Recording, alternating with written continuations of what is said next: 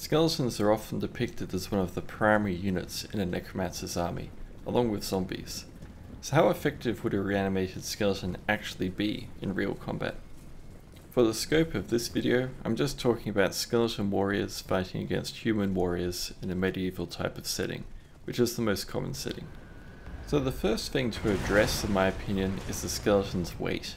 A skeleton accounts for about 14% of a person's body weight. So if you weigh 90 kilos or 198 pounds, that will be a 12.5 kilo or 25.7 pound skeleton. This is very light, too light to actually be effective in combat. If you've ever wrestled with someone who's much lighter than you, you'll notice just how much of an effect weight has on combat. Your average human soldier is probably going to weigh at least 60 kilos or 132 pounds. If he's skinny, and probably a lot more if he's not, let alone what he would weigh once he's carrying his armor and stuff. So if a 12.5 kilo skeleton attempted to attack a human soldier, it'd be like a skinny 12-year-old trying to hurt a gorilla. A line of skeletons would just be unable to hold against a line of human soldiers, because they're vastly outweighed by them, and they'd also be extremely vulnerable to charges. The skeletons are just too damn light. So how do we fix this problem? Well, we've got to either accept the fact that skeletons are extremely lightweight and somehow use this to our advantage, or we must make up some system that addresses the weight problem. A way to address it might be that a skeleton has invisible magical muscle that uses the underlying bone frame. This is nice because you can say that this magical muscle has weight and also has realistic limits to it. Just like if a human's muscles were too strong, his bones would snap under the strain. So too with the skeletons. So it's a nice kind of realistic limiter or balancer in making sure that the magical muscle isn't overpowered. Even if the magical muscle is invisible, it may provide some kind of form, which would also allow armor and stuff to sit neatly onto the skeleton, rather than having it all hanging loose and falling off, which would likely be the case if you tried to dress your skeleton in human armor. If we assume that the skeleton is freshly harvested, you could expect the skeleton to be as strong as the creature was in life. Older bones found in some dusty old crypt would be weaker than fresh bones, and they've probably also been gnawed on by rodents or eaten by bone bugs or whatever else. This would mean that it'd be in a necromancer's best interest to procure the strongest and freshest of components. But you know, the idea of a magical binding works just as well. You know, you've got some kind of dark magic that's holding the skeletons together and stuff, giving it its strength and all that. You can also provide some weight.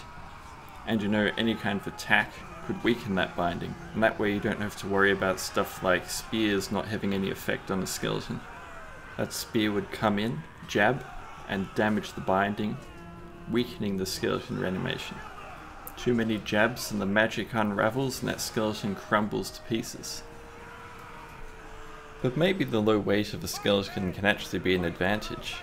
If we really think outside the box on this, such a light frame could probably support flight. If you slap some nice bat-like wings on that skeleton, made from human skin or something, the chances that the skeleton could fly like Icarus might be quite high. Then you can have an air force of swooping skeletons. I've never seen that done before. Hopefully not because it's a stupid idea, but rather that no one's thought of it. The next thing to consider with skeleton warriors is, how do you actually damage one? There's hardly anything to them. Killing one with a pointy weapon like a spear or an arrow seems impossible. There's too many gaps.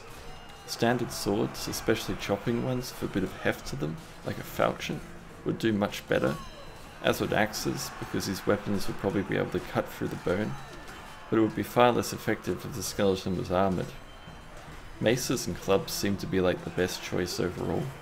For a skeleton without armour, they'll do a good job at shattering the exposed bones, and for an armoured skeleton they at least have a hope of sending some percussive waves through the armour to damage what's below. Big weapons like poleaxes, halberds, claymores, and other big things should do well as well. By the way, just as an aside, I love how passionate this necromancer is.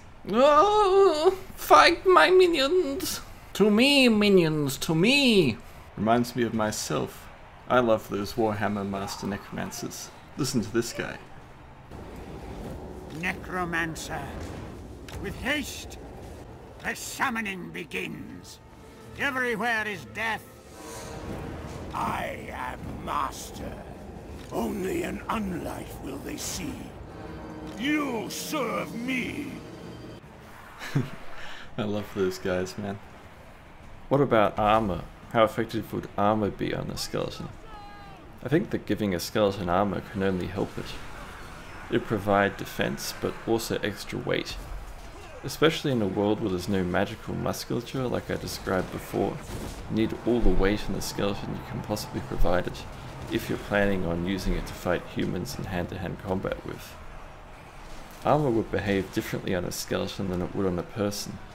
Plate armor would probably hang really loosely, as opposed to on a human, where beneath the metal is a layer of padded fabric, and then the flesh below that. On a skeleton there'd just be air there. A percussive blow to the skeleton's breastplate would make a nice gonging sound, but would probably do little damage. The only effective way would be to strike the skeleton in places where the armor rests directly over the bones, like maybe on the shoulder or the helmet, something like that. I'm no medieval combat expert or anything, but I think when a mace strikes a breastplate or other piece of plate armor, most of the damage comes from the shockwave that reverberates through it and damages the flesh below. In a skeleton there's no flesh to damage.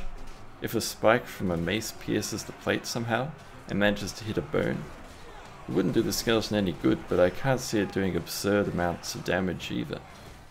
So I think dealing with an armored skeleton would be trickier than dealing with a human, unless you reason that the magical muscles that animate the entire skeleton also can be damaged. If that's the case, then I can't imagine it'd be that different to fighting against a human. But all of this is assuming the armor would even stay in place. After all, armor is designed to be form-fitted to a person, and not to be worn by a skeleton. Maybe the armor could even hinder the skeleton. But in some settings there's spells and things that talk about coating a skeleton's bones in metal to make it stronger, like iron bones in Dungeons and Dragons. This should help a lot, but would also be pretty tricky to pull off. I've never poured molten metal over a bone before, trying to coat it, but it's a fair assumption that the bone would be heavily damaged by this, and may even burn up entirely, leaving you with a nice metal nugget rather than a metal coated bone. If you instead coated the bones by somehow attaching metal plates to them, this would help against things that may try to cut through the bone, but I can't see it helping much against percussive forces. Come to think of it, the best armor for a skeleton would probably be chainmail. The chainmail that hangs down low and conforms to the skeleton lying underneath.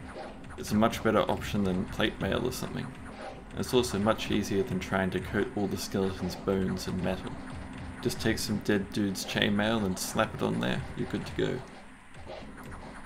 But imagine for a moment that the necromancer carefully and meticulously coats all the skeleton's bones in steel, adamantium, or whatever other metal you want to make it stronger and to add extra weight. This would permit the necromancer to make the magical muscles stronger and cause the skeleton to be even more powerful. And because the muscles are now also larger, the skeleton is now even heavier, because stronger bones can support stronger muscles. And these muscles would of course weigh more.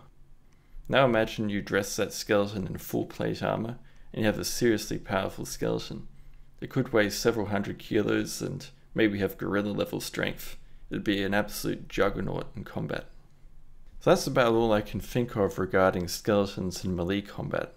They would probably be effective soldiers, and better than human ones for sure, but only if you can address the weight problem. I personally think that zombies make much better soldiers than skeletons, for a whole host of reasons which I'll cover in a future video.